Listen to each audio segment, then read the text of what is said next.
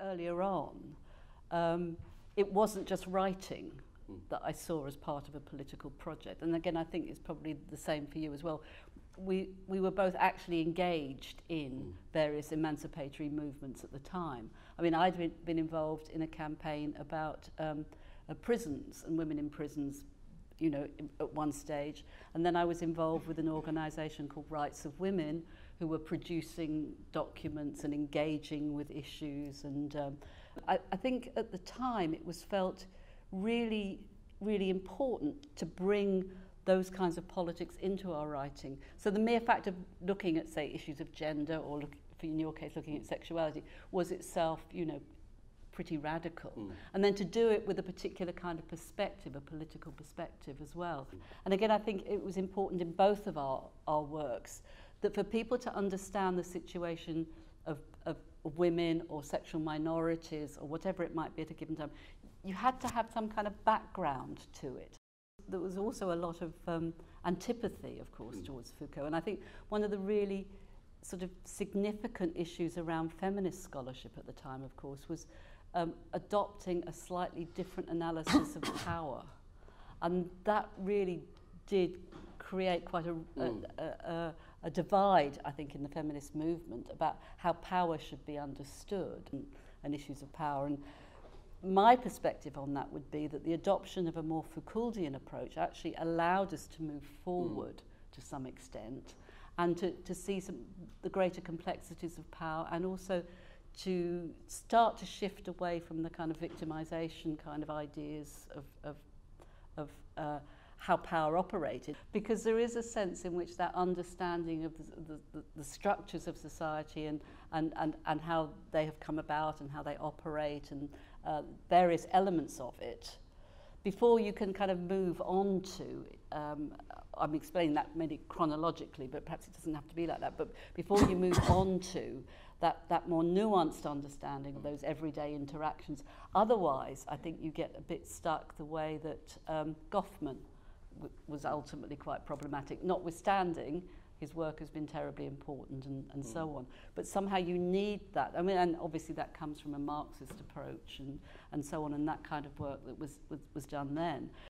But I suppose in my own work I got a bit fed up banging on about the structural. Yeah.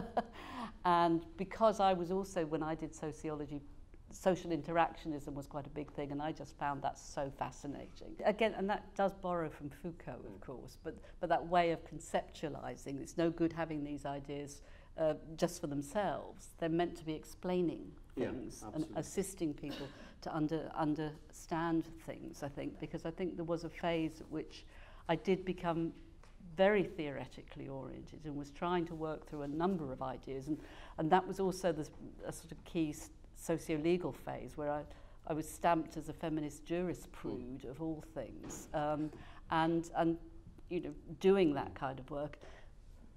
But it did start to feel, what is the point of this? And in a way, what I think is quite interesting, and I'm not trying to be divisive here, but obviously feminism also was taking a turn. I mean, theory became more and more important, and then there was what is referred to as a sort of cultural turn.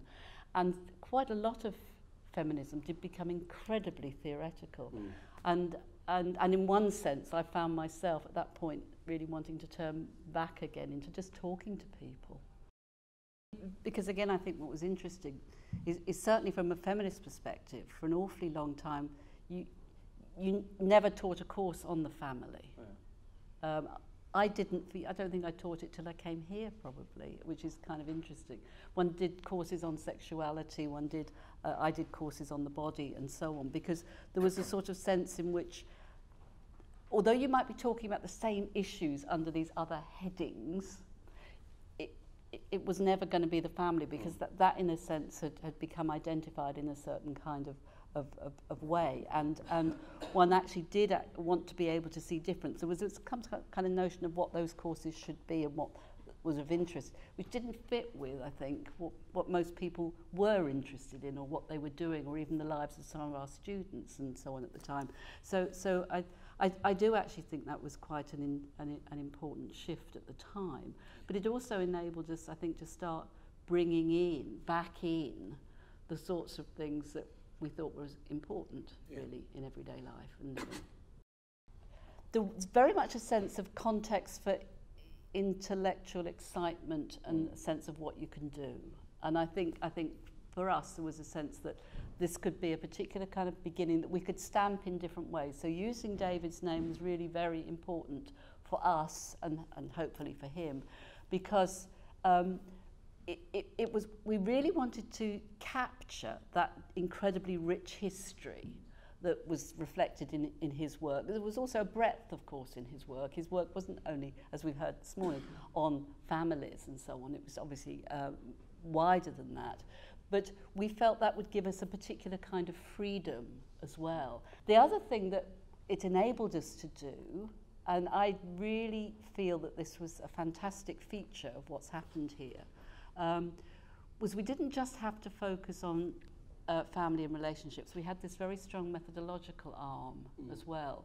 And part of, I think, what the Morgan Centre went on to do, and whether we quite planned it in this way is another matter, but what happened was we started to think of other ways of doing research that could facilitate the emergence of other kinds of ideas or ways of representing people's families, everyday lives, personal lives and relationships. Although in the height of feminism we all talked about collectiveness, I've never really felt it until about 2005 when we came here, and we really did work very collectively, and I think started to generate a different kind of knowledge. I also think we attempted to bring that into not just our work, but also tried to create a slightly different kind of sociology, because one of the things that I bang on about until it's a bit boring, but my thing is, how do we write about the personal? How do we write about the lives of others? What is our, in one sense, is an ethical responsibility to represent lives rather more fully, but then that actually brings in its wake a set of issues, but how do you actually do it? So writing in and of itself as a sociological practice started to become very important to me, and I suspect other colleagues as well in the centre. It started the minute I really started to do empirical work, even though I probably didn't know it, when I was meeting people so very different from me, who saw the world so very differently. And in those times, if people saw the world very differently, there was a tendency to think that they were wrong. But I've always had some difficulty with that. And I think it then grew. And then once you're doing work on children, you have to, in a sense, you have a particular care. Because, again, as Alison here will tell you, they don't tell you straightforward stories. And so you've got to listen very hard to what's going on and how you sort of represent that. It's almost a physical kind of experience, and it's one of the things that I sort of, it's why I always feel that as soon as you do start to really listen to people, it changes you, and that's the impact it's had on, say, our politics and things. When I wrote my first book, and probably my second and third and onwards a bit, they all tended to have the word feminist or feminism in the title, and I remember saying, and I would never ever step away from that. That's, I will always want that stamp on everything I published, but I have stepped away from it. In a way, there is two things going on. I think one is that sort of sense of, if you actually do want to bring certain things forward and have people understand certain aspects of social and personal life, sometimes that label is a problem. So I did this kind of balance and thinking what mattered more, being able to speak to certain constituents or, in a sense, maintain a badge. But of course, at the same time, the movement was changing, becoming something different. But on the other hand, I think what replaced a lot of that kind of collective action, those kinds of political debates that you and I were both involved in our various spheres, was actually the empirical work that I was doing. It became filled with much more meaning